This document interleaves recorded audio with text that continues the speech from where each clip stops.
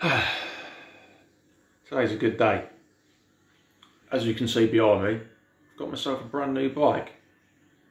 2020 Trek Remedy 8 in an XL. Let's have a closer look. So, starting at the front, Bontrager tyres, Bontrager rims. Tyres are 27.5 by 2.6. RockShox Lyrics forks, 160mm. I've even put a RockShox fender on there with a little Prodigy sticker because I'm a massive fan, they rock. Just sorted out my forks, actually done all the sag rate and everything. Fitted some nuke-proof grips. See there, brakes, SRAM guide R.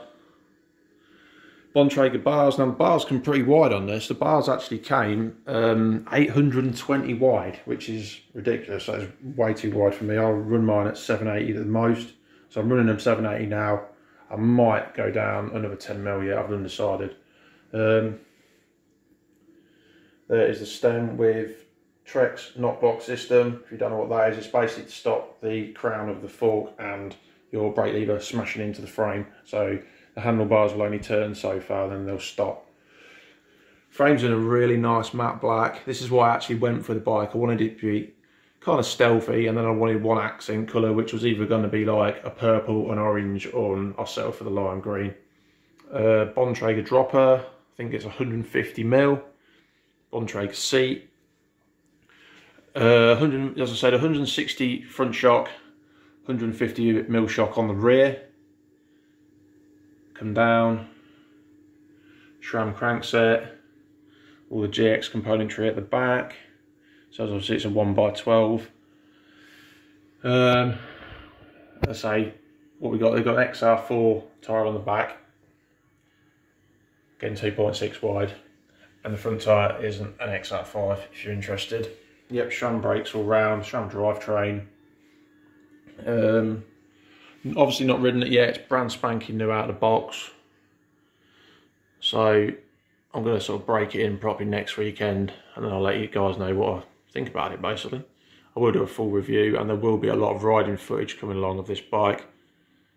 Right, let's just do a close-up sweep, so for all you people that are interested, you can see what you get. I've seen a few videos of these bikes online, but no one seems to get really in close.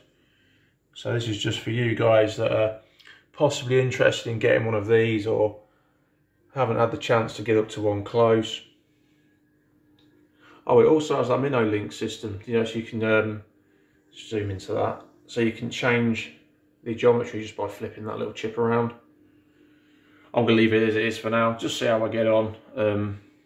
I tend not to change too much really. It's like sort of do one thing at a time. The writing's really nice. It's kind of stealthy looking. Got frame protection underneath. This is actually quite it's almost like a rubber as opposed to a plastic. I like that. Plenty of points for fixing on bottle cages, etc. For those of you who like your long sort of enduro rides, or I tend to run a backpack. I might take one of these headset spacers off. That's about 5 or 6mm, probably too high for me. So one of those I might end up putting at the top. But again, this part of the video really is just for you guys who want to see everything close up. But one thing I will say is I really like the finish on the frame, as you can see here. Considering this is obviously been welded, that's really nice and smooth. I like the way they've ground it all down. If you look at the welds, the quality of welds are really nice. And another thing which I found out from the guys at the shop, which I didn't know till I picked it up, is basically if this frame fails, cracks, or a weld gives in, I send the frame to Shrek and they will send me a new one. So that's great for sell-on value. Yeah, that's pretty much it. The dropper lever, I also believe, is just one of Bontrager's own. So yeah, if you're looking at one of these, I mean, I've not ridden it yet, so I can't say it's the best bike in the world, but I did a lot of research and I wanted to sort of do it all trail bike.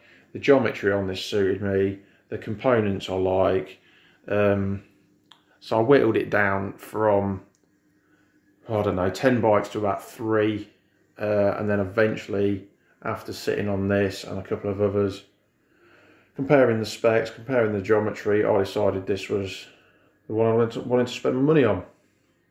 So there you go, people. Thanks for listening to me babble on. Over the next year, I'm sort of going to try and bang another 10, 15 videos on more riding. So if you're interested in that, just follow my channel, because I'm getting old a bit now, so I'm going to try and progress as quick as I can.